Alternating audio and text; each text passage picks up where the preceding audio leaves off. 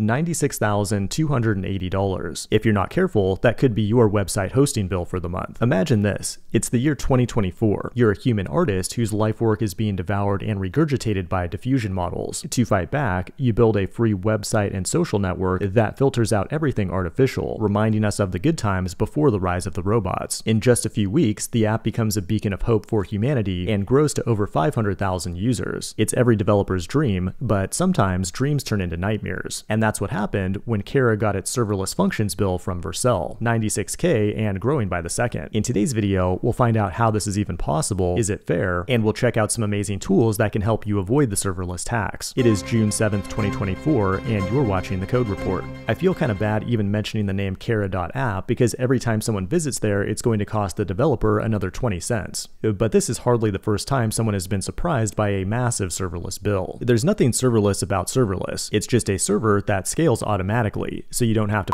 around with Kubernetes. All the big clouds offer serverless functions, so what exactly does Vercel do? Well, they sell triangles, and by that I mean they sell an experience, a developer experience. Vercel doesn't have its own data centers, it's just a proxy for AWS and Cloudflare, but optimized for the world's most popular JavaScript framework, Next.js. Now, I actually went to business school and got really good grades, and what I learned is that in order for Vercel to make money, they need to charge you more than AWS charges them. But when it comes to pricing, they follow the art of war. The whole secret lies in confusing the customer so that he cannot fathom our real intent. They offer a free hobby tier that burns through cash, but this is the best way to put meat in the seats. For every 100 customers that fall into this trap, maybe 1 or 2 of them will go viral and mature into a profitable customer. A locked up cash cow with teats for bandwidth, CPU time, and gigabyte hours. But this is how all big clouds work and really any developer product with a free tier. It might be expensive and confusing, but Vercel's pricing is nothing unusual. Their closest competitor Netlify recently went viral when a user got a $100,000